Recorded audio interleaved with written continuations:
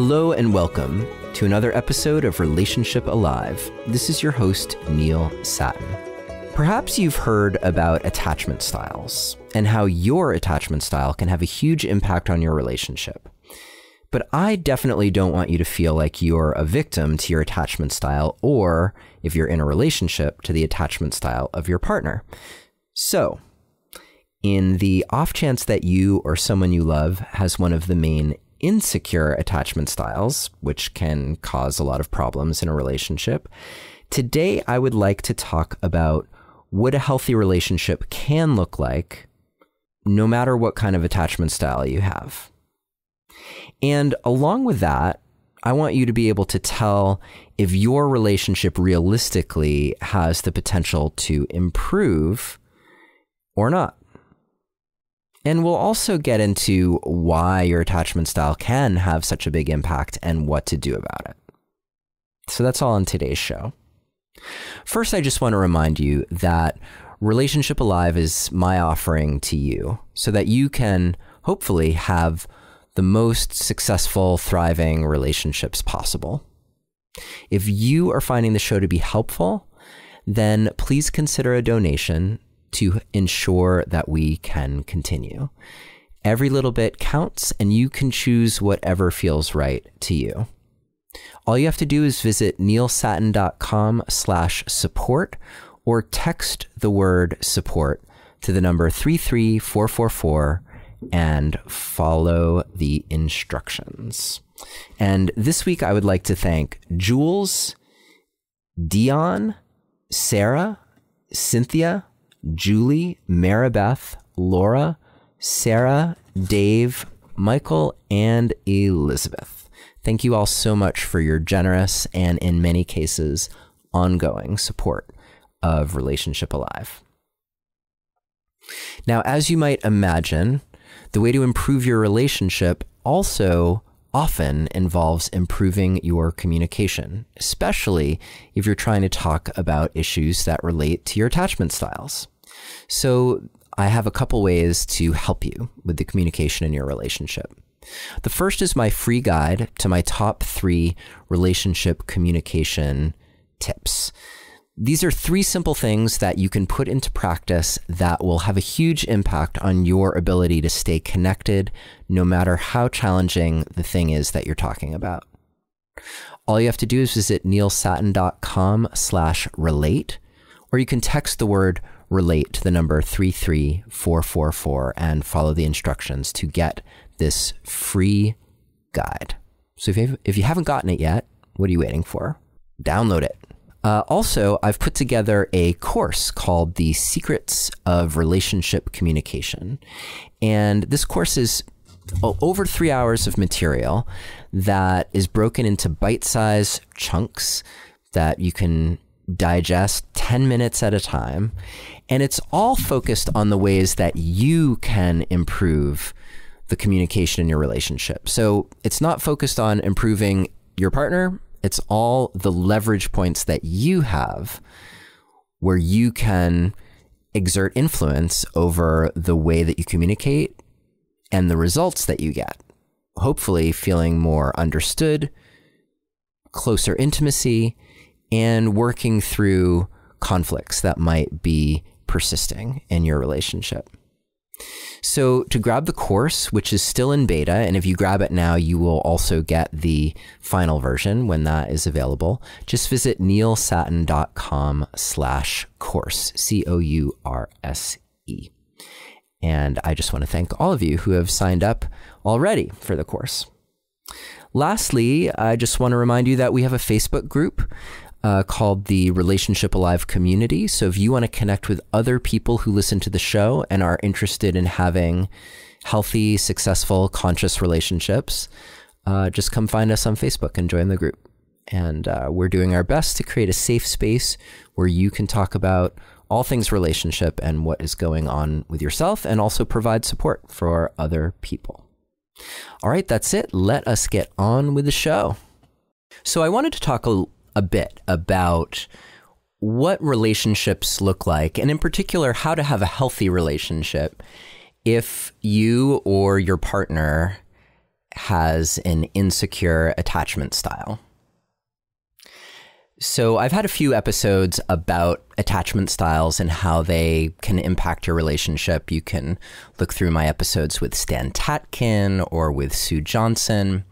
So I'm going to be somewhat brief here in my overview, and just say that if you have an anxious attachment style, then as things get out of balance in your relationship, you are more likely to lean in. You're more likely to want to seek out connection with your partner of any kind in order to bring yourself some stability, particularly in stressful or triggering times. If you have an avoidant attachment style, then somewhat problematically, you have the exact opposite response to things getting stressful or feeling triggering, which is that you want to get out of there. You want space to yourself. You want time to think. And in fact, if you are paired with someone, as so often happens, who has an anxious attachment style, then you will perhaps feel overwhelmed by the amount that they're coming at you with all of their questions and emotions and requirements, and you'll just be like, get me out of here. On the flip side, if you are anxious and you're trying to seek connection from a partner who wants some distance and space, then you'll perceive that as really threatening. So the more that you lean in, the more that they'll lean away. And then that in and of itself will create problems. And you'll wonder, why won't they work with me? Why won't they listen to me? Why don't they want to understand what's going on with me? And you can see how if two opposite attachment styles pair up with each other, how it's a recipe for a lot of dysfunction to take place. And you've probably heard of the pursuer-distancer dynamic in a relationship, which is another manifestation of that sort of thing at play. And here's what's interesting. You can actually switch. So you could be anxious in one relationship, and in your next relationship, you could be avoidant.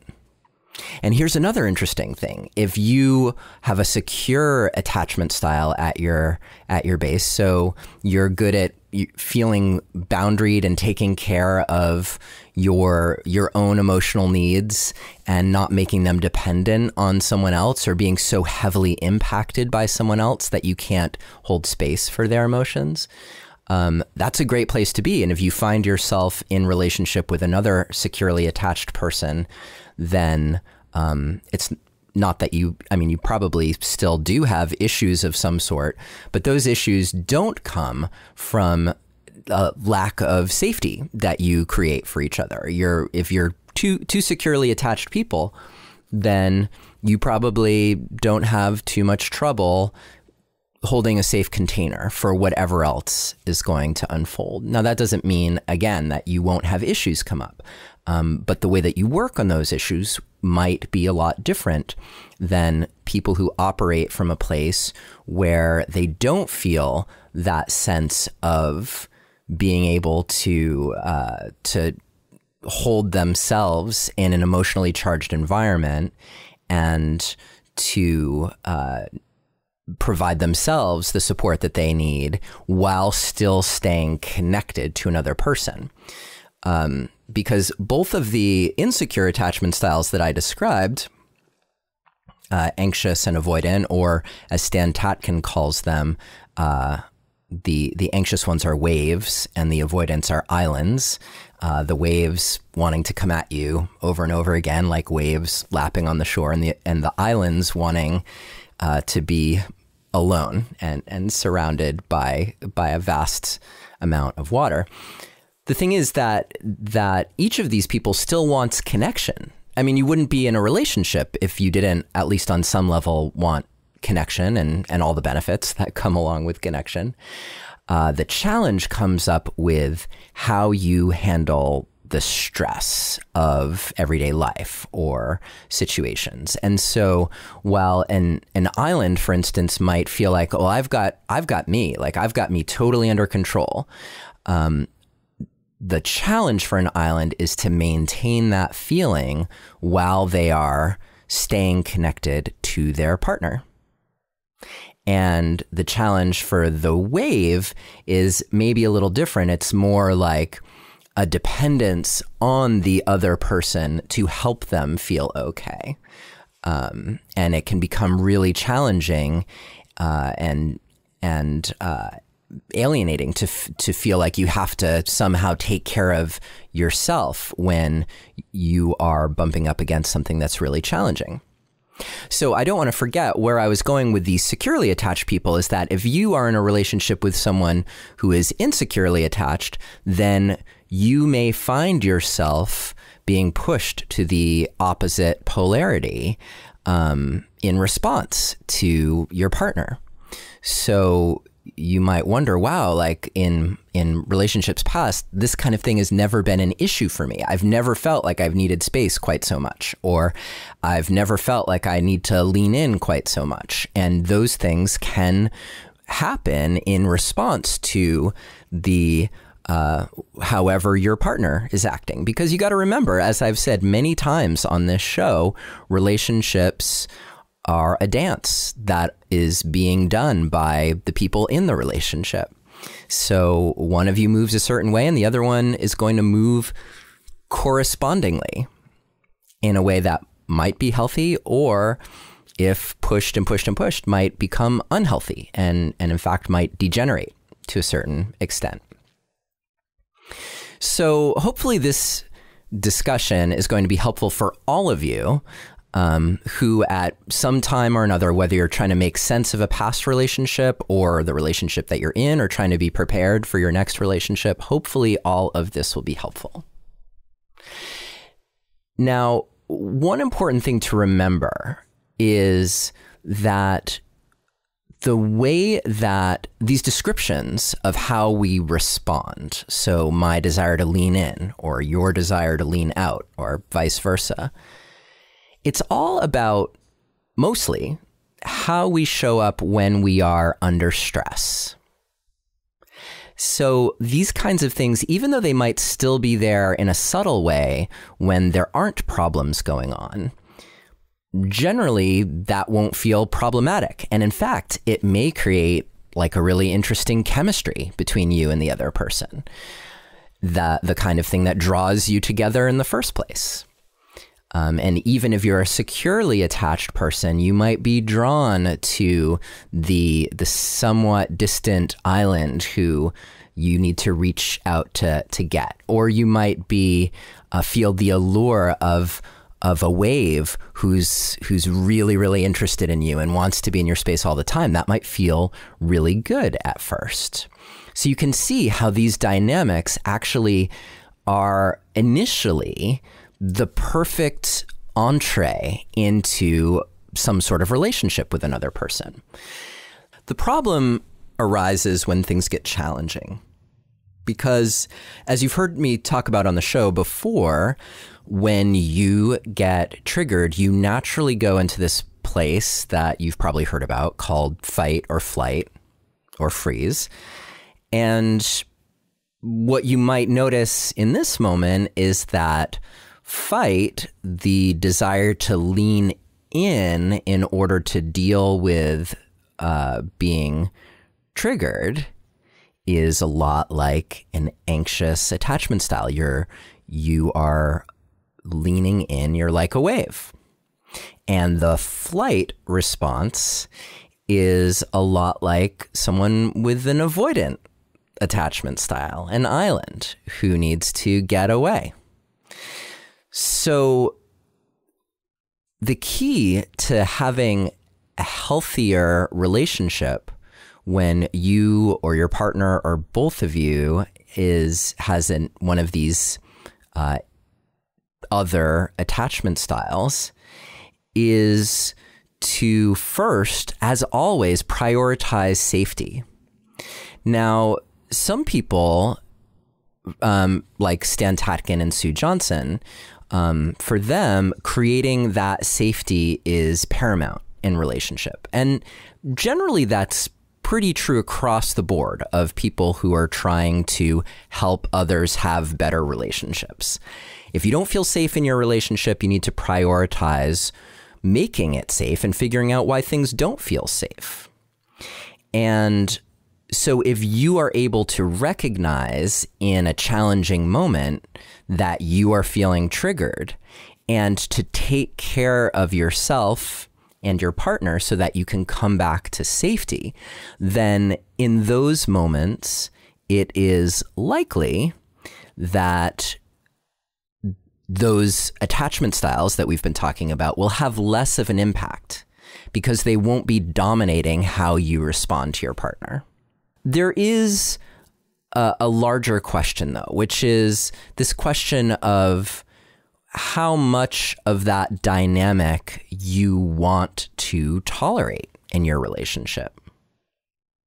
Whether you're an island or a wave, do you want to be in a relationship that over and over again makes you feel either overwhelmed or abandoned?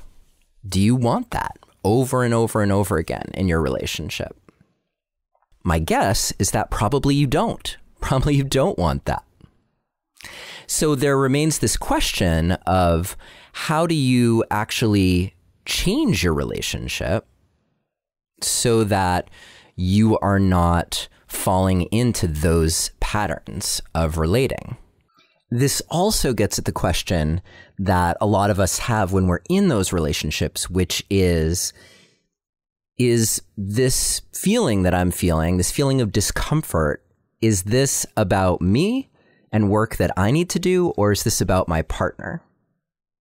Because whether you're an island or a wave, it's tempting to point the finger at your partner. If you need to be alone to process when things get intense and your partner is leaning in and wants more of you, then it's easy to look at your partner and say, whoa, like, what's your problem? Like, if you could just give me some space, then we could figure this out. And you won't give me space because you're a wave. You're an anxious attachment style person. And so that's your problem. Like, you got to handle your shit. And if you don't handle your shit, then this can't, I don't see how this could work, right? Because you're freaking me out every time we have a fight about anything. So that's how you might feel if you're an island, if you're more avoidant in how you handle challenging situations. On the other hand, if you're anxious or a wave, then you might be leaning in and feel like, well, if only my partner would just figure out how to meet me, how to show up for me in these challenging situations, then we could get through this just fine. And yet they keep retreating, and I don't know if they'll ever be willing to show up for me. And so it's clearly their fault that this is going off the rails so often. If they could simply show up the way that I need them to, then all would be well. So you can see how easy it is to identify the other person as the one who's to blame for the dynamic. And at the same time, as you probably are aware, our ability to get our partners to change is relatively limited, if it exists at all. And so the problem with identifying your partner as the person who's the cause of the discomfort that you're experiencing or the obstacles in your relationship is that it doesn't give you much control over changing anything. However, the flip side is also true. The flip side is true, where perhaps you are asking the question, how do I know if this is my partner or if this is me? And that is a great question to be asking yourself. So no matter what attachment style you're bringing to this situation, it is always helpful to be able to step back and say, okay, how am I contributing to this? To what extent is this something that I'm creating versus something that my partner is creating? And this is really helpful because if you are an island, a more avoidant person, you might recognize like, oh, every time I step back to try and get space, that just seems to trigger my partner even more. I wonder what would happen if I didn't step back quite so far. What would I need in order for that to happen? Et cetera, et cetera. You're on your way to a potential solution. Or if you're the wave, the person who leans in, you might recognize, oh, yeah, the more that I lean in, the more my partner pulls back and the more stirred up I get. So if I could just figure out how to not lean in so much, maybe I wouldn't push my partner away so much. You're on your way again to a potential solution. Now, I'm saying potential solution for a reason, because no matter what you do, you can do a lot to affect change within yourself, and those changes affect the way that you participate in the dance of your relationship, and they will impact your partner. However, there's something really crucial, a seasoning that you have to add to the mix so that you don't get stuck. You don't get stuck in a situation where you feel like, well, if this isn't really improving the way that I want it to, then it must be on me, or it's on me to fix it. And your partner never learns how to show up or truly change what they do. And you could find yourself just stuck for a long time in that pattern of relating, no matter what you try to do. Because as an example, let's go with what we've been doing. If you're an avoidant person, so you like to take space in challenging times, then you might say, okay, so I'm going to stop trying to take as much space. I'm going to figure out how to lean in. And there may also be ways for you, and maybe not lean in, maybe simply stay present, right? You don't necessarily have to lean all the way in, but you just got to stay there so that you can communicate and actually collaborate around solving whatever problem it is that you're dealing with. If you leave the room, so to speak, then you've lost the opportunity to actually collaborate with your partner on a solution.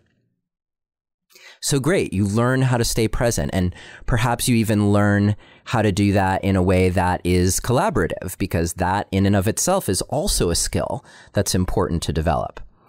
But let's say your partner doesn't adjust because they are just triggered and they want you to fix them. They want you to agree to something, to their view of how everything went down. And if you don't relent in terms of seeing things their way, then they're not going to come back down to a grounded place. So you could see how in a situation like that, no matter what you're doing as an avoidant person who's trying to meet their partner, you may still find yourself with someone who isn't actually willing or capable to evolve the relationship with you to a better place.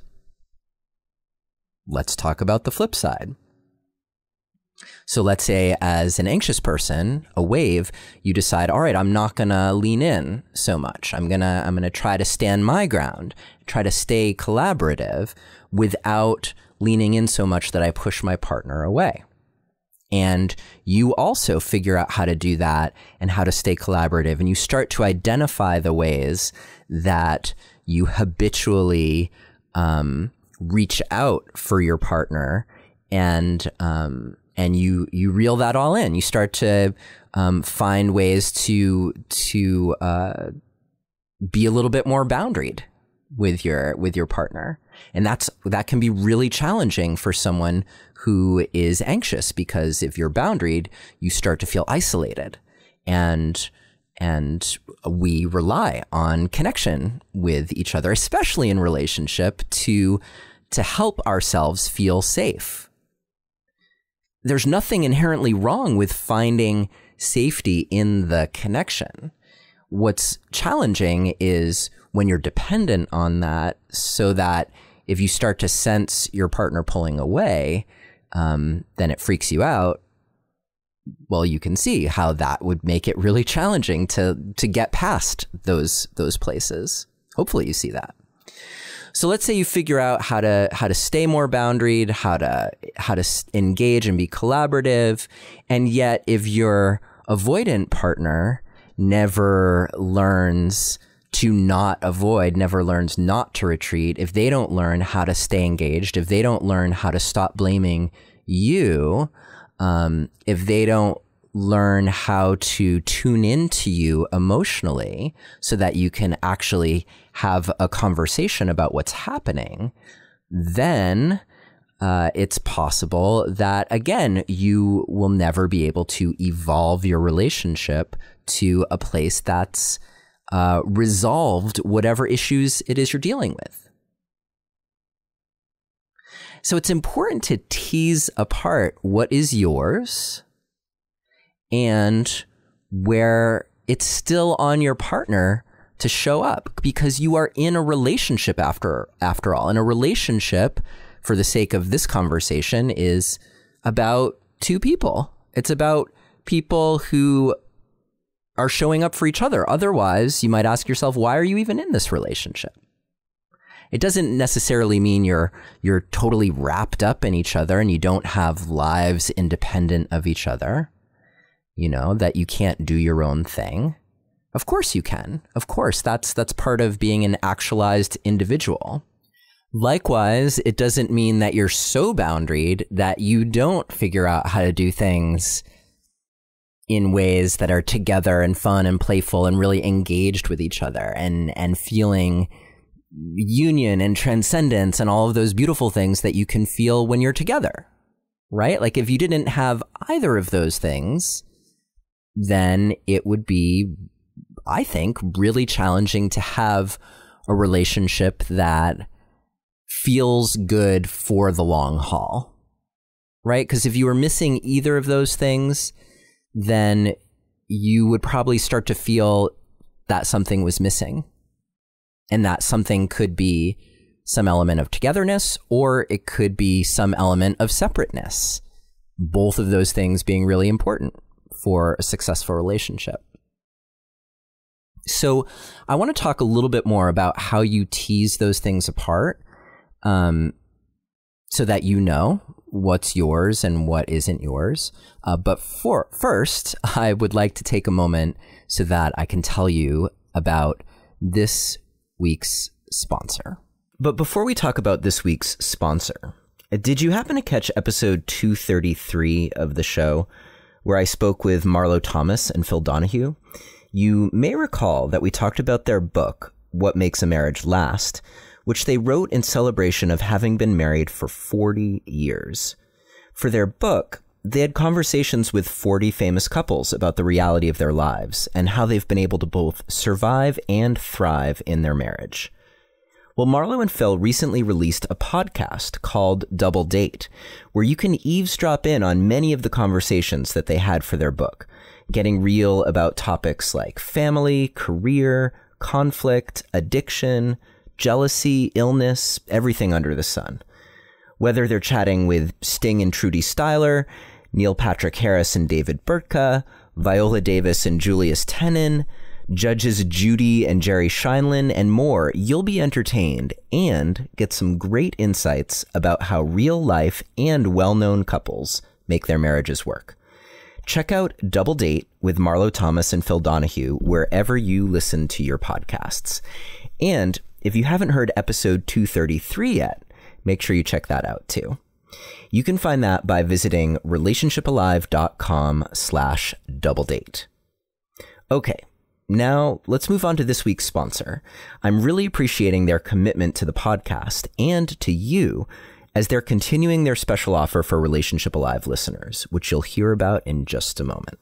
Sometimes I just need a break from all the research and reading that I do for Relationship Alive. And one of my favorite ways to decompress is to curl up on the couch with my new kitty cat. Her name is Moshi, or we call her Mosh Mosh, or with a special someone, or both, and get lost in a fun show. And one way that I like to change things up a bit from your typical fare is to watch brilliant TV from across the pond and beyond. I don't know what it is. Maybe it's the different sensibilities and ways of telling stories that they have in other countries, or the kick-ass soundtracks with familiar or intriguing new music. I don't know, but it's different and it's really entertaining.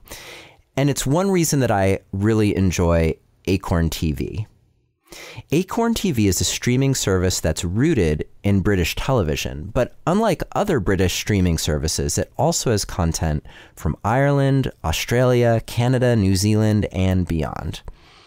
They have a rich catalog of exclusive award-winning series across genres, so they have mysteries, dramas, comedies, and more. You may have heard me mention that if you're a fan of quirky British comedy, that like I am, then The Other One is a must-watch. It's full of hilarious, brutally honest moments that come up in life and relationships. Fortunately, it's really funny. And if you're a Downton Abbey fan, The Other One features a masterfully comic performance from Siobhan Finneran, who played the crafty maid Sarah O'Brien on Downton.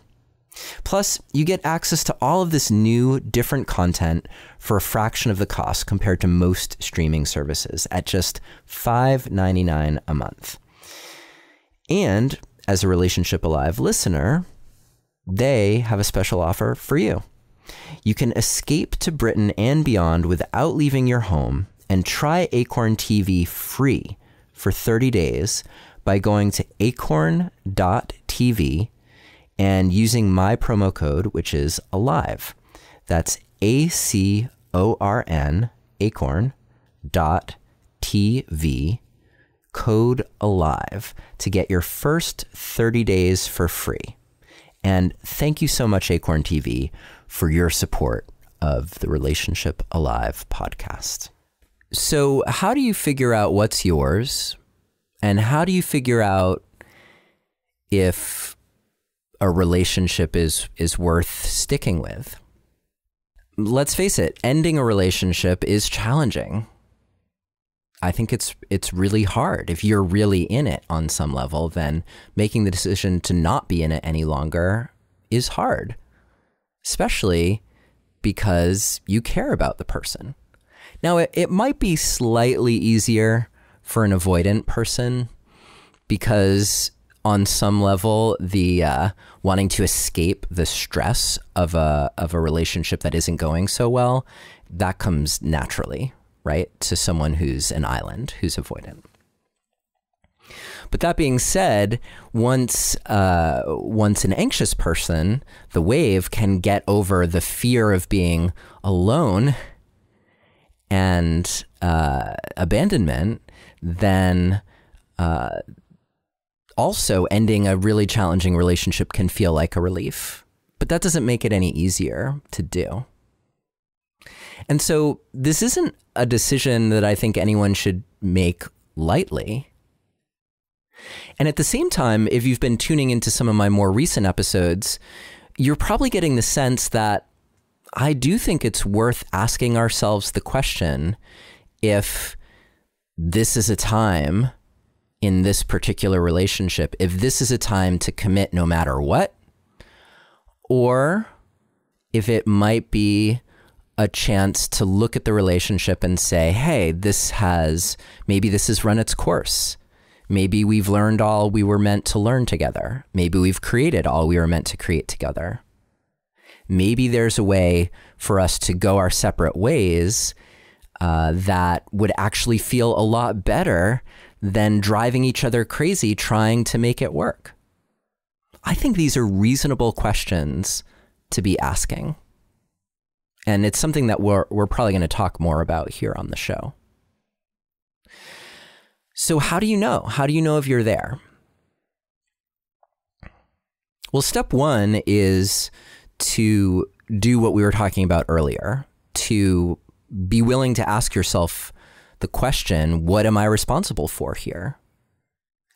And that could be an inner inquiry where the answers come to you. It could be something that you ask your partner, what could I do? What could I do to make this easier? What do you see happening? Generally, you want to ask them that at a better time. Like, you wouldn't want to ask them that in the middle of a big hullabaloo.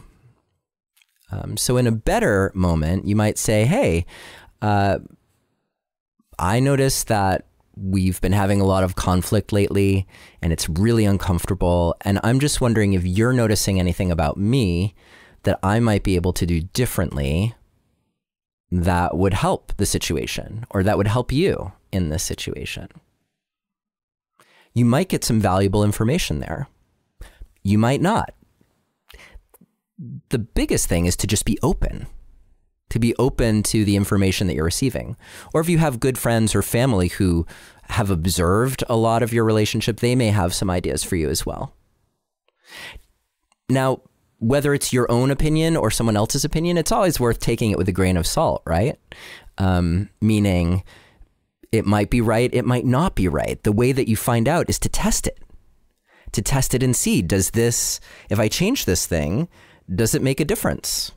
What kind of difference does it make? It's a process, right? It's not gonna be an instant fix, probably. It's a process that you go through. So no matter where you're entering this conversation, it might be worth giving yourself a time limit for this process. Like, okay, I'm going to spend 90 days unearthing all the ways that I'm contributing to this situation. And I'm going to do my best to figure out ways to break my own patterns and to bring a healthier version of me to this situation. And so that would probably involve the things that I've been talking about up until now. Hopefully you can also involve your partner in this conversation. Hopefully you can get your partner to recognize, oh yeah, you do this and I do that. And if you can get them to step into the dialogue with you, that's a huge step in the right direction. Because as I was mentioning before our sponsorship break, in the end, it's important for your partner to also join you in this dance. At least it's important to me. You have to decide for yourself how important it is for you. And I think if you're asking yourself the question and you've given yourself a decent amount of time to truly make changes and to get guidance and support in doing that. So it's because I can't tell you the number of people who have said to me like, oh, I've tried everything. And then I'll say, well, did you try this? And then they'll be like, no. And I'll say like, oh, well, did you try this? No, didn't try that. Did you try this? No. You see where I'm going with this, right? Often we're limited by our perspectives, by our sense of what is possible. So it can be really helpful when you're trying to change, whether it's a book or a coach or a therapist or a friend who seems to know their shit, whoever it is, however it is that you come about new sources of information, that can be so helpful in breaking your own patterns, changing your habitual ways of confronting a situation. So let's say you're doing that and your partner has been willing to also be in this dialogue with you and to look at their own patterns. If it were me, I would start to observe and see how much is my partner willing to take this on for themselves? How much are they willing to look at their own patterns, their own habits? How much are they willing to try and change? How much are they willing to reach out for help and support? And how patient am I in relationship to what I see as the pace of their journey? Because sometimes it can take us a while to change, if change is truly what we want to do. And if it's truly what we want to do, it can happen quickly or it can take a while. For me, I tend to be really encouraged if I see that the other person is willing and trying and is in the conversation with me.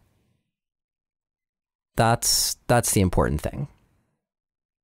I can be super patient in situations like that.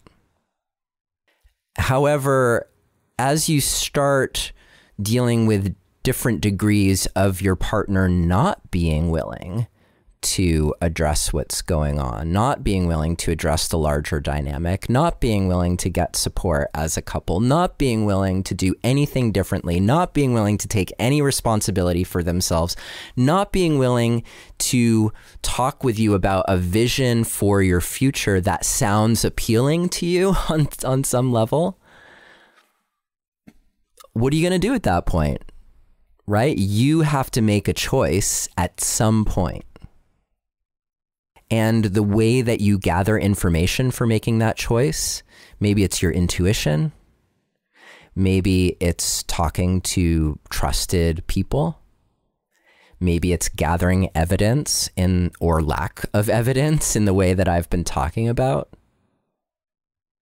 In fact, it might be helpful for you to step back and say, in my life, like in the areas where I feel really confident about making decisions, how do I make decisions? And you might identify the ways that you make decisions in other areas of your life that are a little less close to your core wounding. And then borrow from that and see how you can take from, like, let's say you're really good at making decisions at work. Like, how can you borrow from the way that you make decisions at work to make better decisions in this situation? If you're agonizing and agonizing and agonizing for long stretches of time, despite giving time and energy to your own development, then that might be an answer for you. Oh, I can see this isn't going to change. I will probably keep agonizing as long as this is going on. Now, if the agonizing kind of ebbs and flows and it's mostly like, actually, it's getting better. It's getting better all the time. Sometimes it still sucks, but generally the trajectory is positive, then that might be a sign that staying is great. It's like perfectly reasonable. If you're in one of those rare situations where you change and grow and everything does transform for the better and it actually didn't require anything of your partner, awesome. Like, no reason to throw that out just because it was all on you. Like, go for it. Take that win and run with it. See where you can thrive now. But if it's not getting any better, or things aren't changing, or you've stumbled up against something that might just be representative of a core difference that you have with your partner, I'm talking about like a deal breaker difference, then there may be a tough decision in your future. The tough decision being to either move on, or the tough decision to stay in a situation and contend with all the ways that your inner world won't let you settle. It can be surprising, I think. These are the kinds of things that we see often when we're outside of a relationship, all the ways that we were willing to bend and accommodate and compromise and really try because we love our partner and we want to make things work. And yet it can still be quite a relief afterwards to not have to bend quite so much, to not have to accommodate quite so much, and to give a little bit more faith to the possibility that you will meet someone who is better matched for you if that's the path that you choose. Now, if you're an island, you might still find another wave. If you're a wave, you might still find another island. Like, that's possible.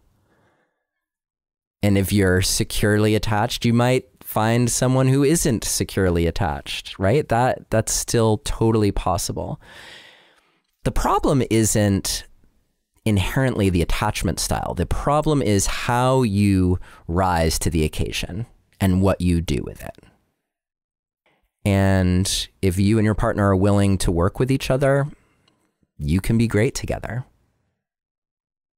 And in fact, the process of doing that with each other and working towards healthier boundaries in both directions, both healthier connection and healthier separation, then you can evolve yourself to being securely attached in your relationship. That's totally possible if you're engaged in that process.